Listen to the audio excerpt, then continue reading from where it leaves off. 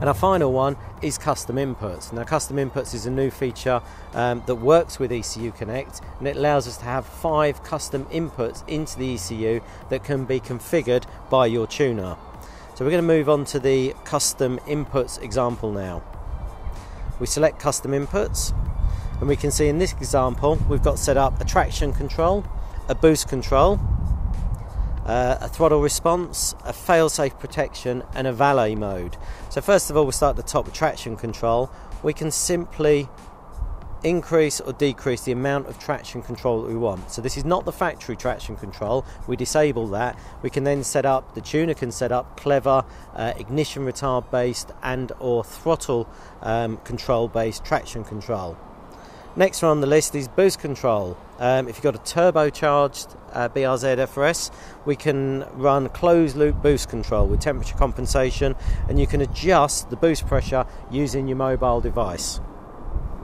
Throttle response, so this is kind of like the standard Subaru feature of Sport, SI Drive.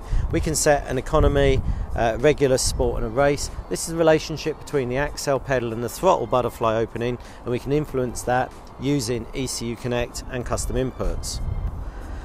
Next one is fail-safe protection. If you're doing track days and things, we can set up fail-safe, so if the car gets too hot, air temperature, coolant temperature, we can reduce the power output.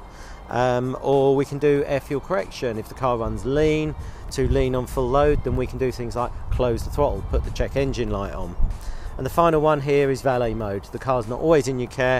If it's not in your care, turn valet mode on. It will go to a preset setting that your tuner will configure, like if you're leaving valet parking or something. Reduce the power so when it's not in your care, nobody can abuse your pride and joy. They're just a few of the features available using custom inputs. So the standard features from ECU Connect work on all GT86 FRS is the information, the data logging, the diagnostic trouble codes and the performance analyzer.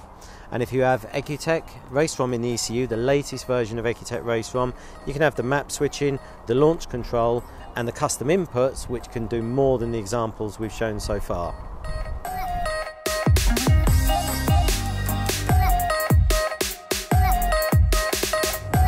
In this custom inputs example, we've set up the intake camshaft and the exhaust camshaft so it can be adjusted.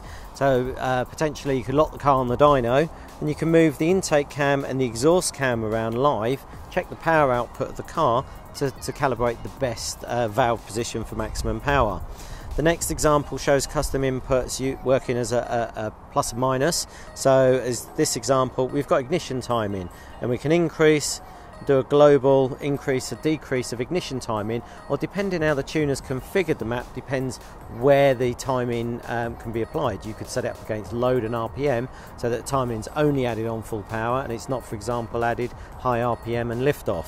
That's all configurable in the Pro ECU software.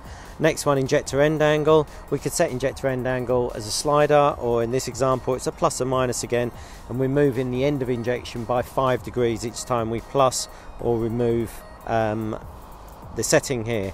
And the final example, water injection. This demonstrates the switch ability with custom inputs, the on-off, and in this example it's water injection. You want water injection on? Just turn it on the phone. That could be set up for a screamer pipe, it could be set up for an air horn. Every time you turn it on and off, a relay's driven, solenoid output's driven, a relay's driven, and you can drive anything you can think of. All this is possible with custom inputs.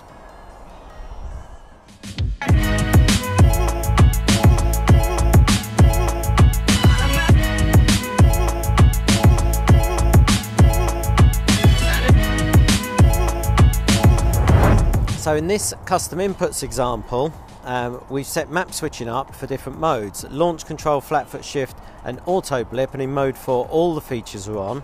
But in custom inputs we've set up the event selector as the top one: road, rally, race or drag. So the tuner can set up different tuning configurations depending on the event. Might be rev limit, speed limit, something like this.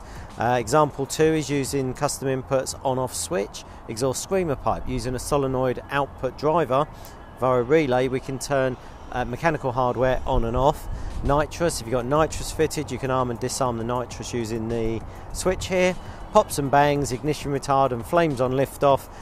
You can, they're good fun, but you can adjust the severity because you don't always want it working to a full extreme.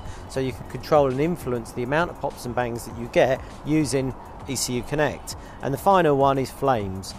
Tuner's imagination needs to be used here, but it's a non-latching switch. So when you push the button, something happens, and when you let go, whatever you've configured stops happening. In this example, we've said flames, exhaust. You could use exhaust retard, ignition retard, extra fuel in, and if you were really keen, you could run a fuel injector or a spark plug into the exhaust and do some proper big flames like the GTRs do.